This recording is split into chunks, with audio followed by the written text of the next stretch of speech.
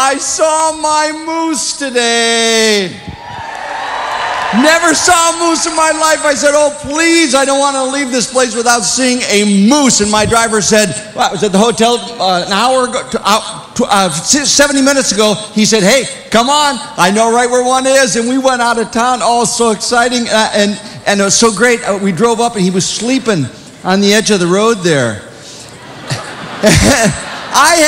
It was so great because I was able to get so close to him. I had no idea they slept with that one leg wrapped up around the back of the head like that. It's just so great. And I got down there and it was almost looked like he was smiling because his tongue was out and his eyes were wide open and it was just great. So thank you very much, Newfoundland. It was great.